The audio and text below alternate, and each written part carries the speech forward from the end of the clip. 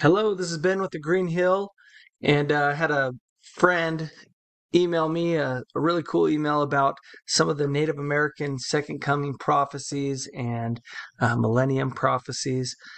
So I thought it was very interesting, and I figured I'd share it with you guys. And also for me, it's just more evidence and confirmation that the Book of Mormon indeed happened here in the Promised Land in America.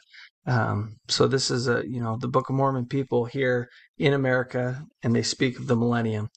So let's get right into this email. He said, "Here are some Native American quotes that I believe refer to the millennium," and he gives three different instances. This is the first one. "At the beginning of this cycle of time, long ago, the Great Spirit came down and he made an appearance and he gathered the peoples of this earth together. They say on an island which is now beneath the water. And he said to the human beings, I am going to send you to four directions, and over time I'm going to change you to four colors. But I'm going to give you some teachings, and you will call these the original teachings. And when you come back together with each other, you will share these so that you can live and have peace on earth, and a great civilization will come about." And this was a prophecy as told by Lee Brown of the Salish tribe at the 1986 Continental Indigenous Council in Alaska. Pretty cool. Here's the second one. "There will come a day when people of all races, colors, and creeds will put aside their differences. They will come together in love, joining hands in unification to heal the earth and all her children. They will move over the earth like a great whirling rainbow, bringing peace, understanding, and healing everywhere they go. Many creatures thought to be extinct or mythical will resurface at this time. The great trees that perished will return almost overnight. All living things will flourish, drawing sustenance from the breast of our mother, the earth. The great spiritual teachers who walked the earth and taught the basics of the truths of the whirling rainbow prophecy will return and walk amongst us once more, sharing their power and understanding with all. We will learn how to see and hear in a sacred manner. Men and women will be equals in the way Creator intended them to be. All children will be safe anywhere they want to go. Elders will be respected and valued for their contributions to life. Their wisdom will be sought out. The whole human race will be called the people, and there will be no more war, sickness, or hunger forever." And that's the Navajo Hopi prophecy of the whirling rainbow. All right, here's the third one about the millennium. "In the time of the seventh fire, a new people would emerge. They would retrace their steps to find the wisdom that was left by the side of the trail long ago. Their steps would take them to the elders, who they would ask to guide them on their journey. If the new people remain strong in their quest, the sacred drum will again sound its voice. There will be an awakening of the people, and the sacred fire will again be lit. At this time, the light-skinned race will be given a choice between two roads. One road is the road of greed and technology, without wisdom or respect for life. This road represents a rush to destruction. The other road is spirituality, a slower path that includes respect for all living things. If we choose the spiritual path, we can light we can light yet another fire, an eighth fire, and begin an extended period of peace and healthy growth." And that's from Grandfather William Commanda, Circle of All Nations Prophecy of the Seven Fires of the Anishinaabe from Ancient Wampum Belt. Pretty cool, I thought. He also says in this email, he says, references to the new era, a golden age, are characterized by harmony, stability, and prosperity. And these do not just belong to the Native Americans, but can be found in myths and legends from all over the world. It is known as Chryson Genos in the Greek mythology, the Kali Yuga in Vedic and Hindu culture, and the Golard in Norse mythology. One aspect that is common among many legends of the Golden Era is the return of beings or gods that will aid in the restoration of the earth. And we would say, the return of resurrected beings helping to usher in the millennium. So I thought that was pretty awesome. I'm sure there's more. If you know of more, let me know. He also shared in this email a PDF about the Hopi. And the Hopi are an awesome tribe. Hugh Nibley actually spent a lot of time with them, and he really admired and respected their culture. And once Hugh Nibley, he was asked, it was kind of like a, in a mocking way or to kind of trick him. He was basically asked, hey, isn't the temple ceremonies of the Latter-day Saints similar to the Masonic Lodge? And it was kind of like, a slight like, oh, didn't Joseph just copy this?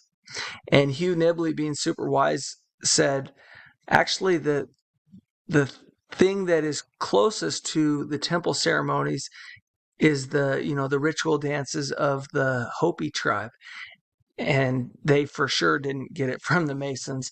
So basically he's saying, like, look, there's crossover in these, and it's for a reason. It's because there's great truths that are within and have been passed down. So let me get this cool little tidbit about the Hopi tribe. I think you'll really like it. So the Hopi, the first section is, well, he says, in the Hopi mythos, the word worlds is often used to reference an amount of time while simultaneously representing a civilization, country, or people. So the first section, creation and origination, known as the four worlds. All right, it says, Hopi legend tells that the current earth is the fourth world in the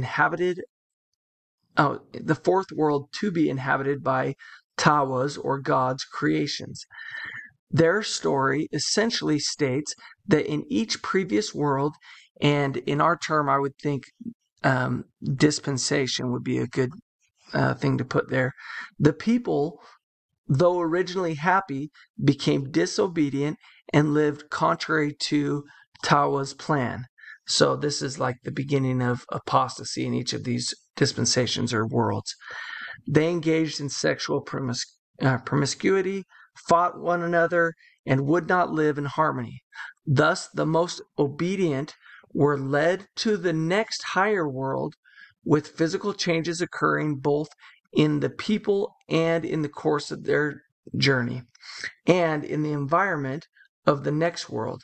In some stories, these former worlds were then destroyed along with the wicked inhabitants. So think of like Noah and the flood, or the Jaredites, the Jewish nation after Christ.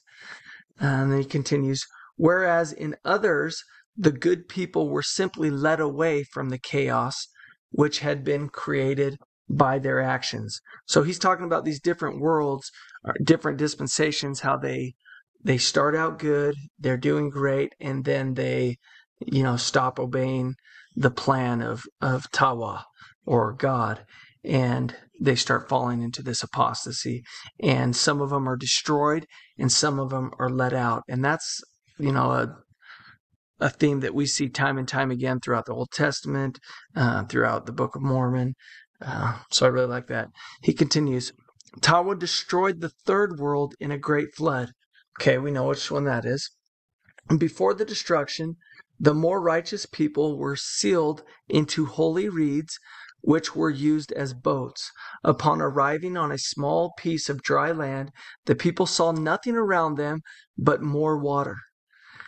Even after planting a large bamboo shoot, climbing to the top, and looking about, they were then told to make boats out of more reeds, and using island stepping stones along the way, the people sailed east until they eventually arrived on the mountainous coast of the Fourth World.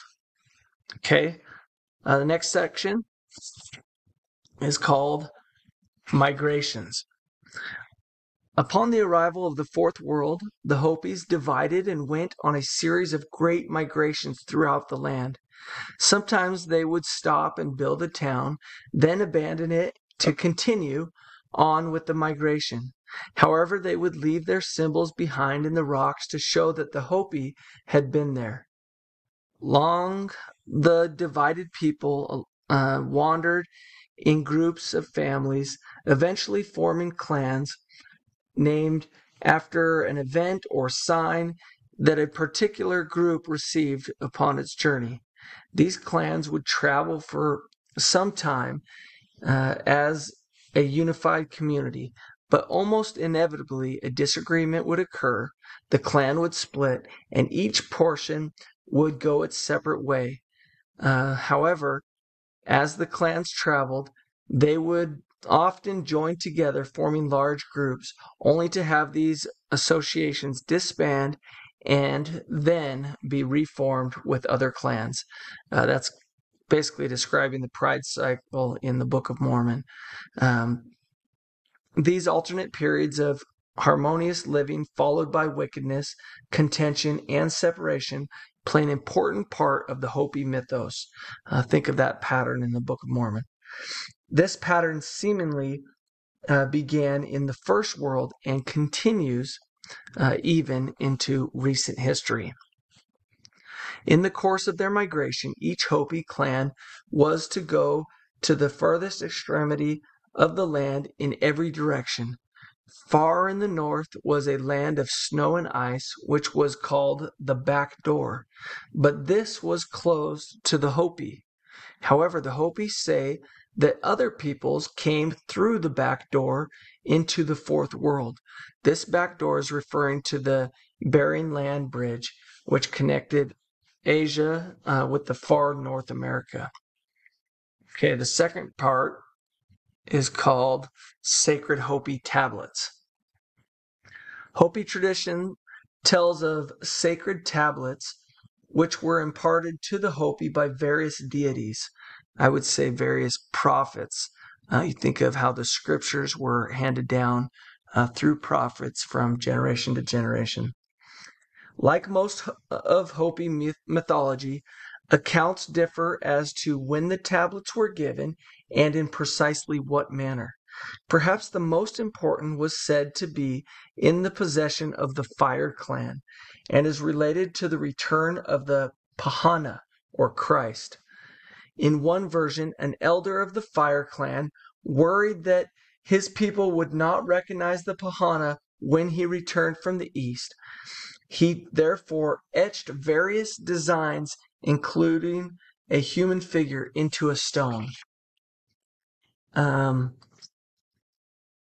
So he goes on, this same story holds that 3 other sacred tablets were also given to the Hopi. These were given to the Bear clan by the prophet Sokomhona and essentially constituted a divine title to the lands where the Hopi settled after their migrations.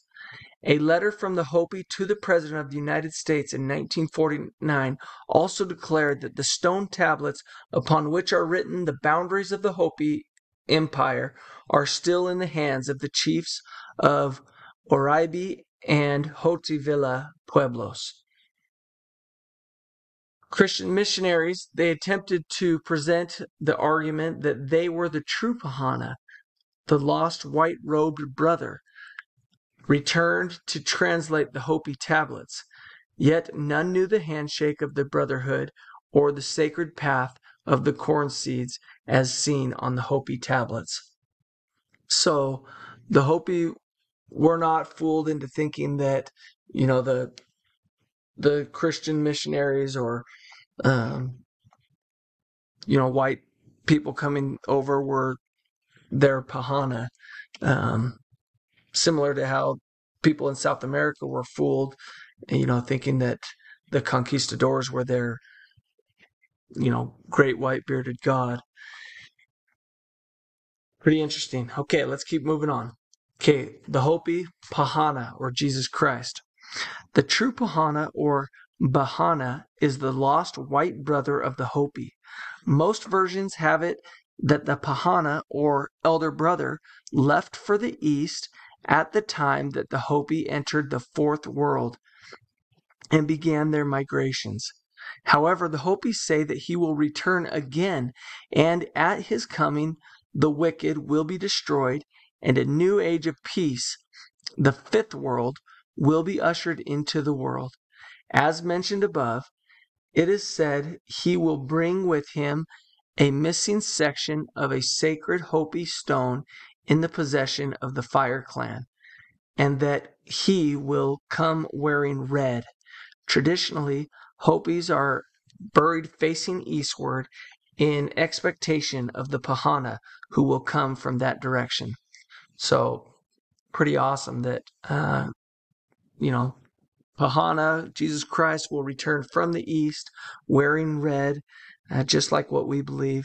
Also, that, sacred missing tablets will be returned. We also believe that a sealed portion of the Book of Mormon will come forth. He continues in this section about Pahana. This figure bears a striking resemblance of figures also of Quetzalcoatl, the feathered serpent in Mexico. In the early 16th century, both the Hopis and the Aztecs believed that the coming of the Spanish conquistadors was the return of this lost white prophet. Unlike the Aztecs, upon first contact, the Hopi put the Spanish through a series of tests in order to determine their divinity. And having failed, the Spanish were sent away from the Hopi mesas.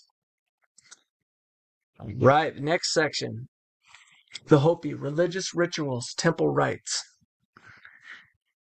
As folklorist Harold Corlander states, quote, there is a Hopi resistance about discussing matters that could be considered ritual secrets or religion-oriented traditions. David Roberts continues that, quote, the secrecy that lies at the heart of Puebloan, including Hopi life, long predates European contact, forming an intrinsic feature of the culture, end quote. So there are parallels between Book of Mormon rituals and those of the Hopi, including an initiation ritual regarding parts of the body and the pronouncement of blessings. Parallels appear between the language of the Mormon temple ceremony and the Hopi myths of origin. Here's the part about Hugh Nibley. It says, responding to someone who asked about similarities between the Mormon temple endowment and the Masonic ceremony, Nibley wrote that the parallels between the Mormon endowment and the rites of the Hopi come closest of all as far as I have been able to discover. And where did they get theirs? So basically, where did the Hopi get theirs? It wasn't from the Masons. And that is in Boyd J. Peterson's Hugh Nibley, A Consecrated Life. So I thought that was pretty awesome. Also, along those lines, we got this from Wayne May. This is the Ojibwa or the Chippewa dance aprons. And, their ceremonial aprons are pretty symbolic. Okay, he continues in his letter, and this is awesome right here. This is Hopi prophecies, the 9 signs before Pahana will return. So let's go over each of these signs. Number 1, the first sign. We are told of the coming of the white-skinned men like Pahana, but not living like Pahana, men who took the land that was not theirs, and men who struck their enemies with thunder. So that definitely occurred. This, some pictures of the Trail of Tears. Their land was taken from them, and he describes rifles as striking with thunder. Prophecy number 2. This is the second sign. Our lands will see the coming of spinning wheels filled with voices. In his youth, my father saw this prophecy come true with his eyes, the white men bringing their families in wagons across the prairies. And these are some pictures of the pioneers, crossing the prairies with their wagons and hand carts. Prophecy number 3. This is the third sign. A strange beast like a buffalo, but with great long horns, will overrun the land in large numbers. These white men's buffalo, father saw with his eyes the coming of the white men's cattle. Prophecy number 4. This is the fourth sign. The land will be crossed by snakes of iron. And that was the railroad age, and crossing the entire United States with railroads. Prophecy number 5. This is the fifth sign. The land shall be crisscrossed by a giant spider's web. Some might think this might be telephone lines, or it could be the internet. I think both of those could be great representations of this sign. All right, prophecy number 6. The sixth sign. The land shall be crisscrossed with rivers of stone that make pictures in the sun. Rivers of stone, I thought of just highways across the country, and pictures in the sun, I was thinking, large buildings by these highways, and when the sun's up, casting their shadows onto these highways. Prophecy number 7.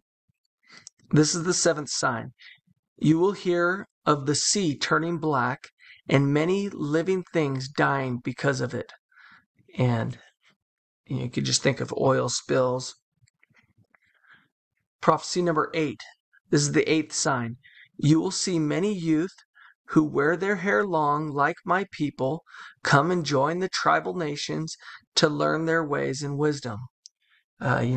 I was thinking of the 60s and 70s with the hippie generation and their reverence that they had for Native American. I also thought, wearing their hairs long, a little bit of what we see nowadays with, transgenderism and things like that. Prophecy number 9. And this is the ninth and last sign. You will hear of a dwelling place in the heavens above the earth that shall fall with a great crash. It will appear as a blue star. Very soon after this, the ceremonies of my people will cease. And to me, that sounded a lot like the sign of the Son of Man, which will happen during the opening of the seventh seal when Christ is anointed king at the New Jerusalem. And at that time, we'll see there'll be a great sign in heaven. It'll basically be like, people will think it's a planet, but it's the return of the city of Enoch. And that will be making its way towards the earth. So I thought that was really cool. I hope you liked it. If there are any other, Native American prophecies or statements that refer to either the second coming or the millennium, please share. I'd love to hear it.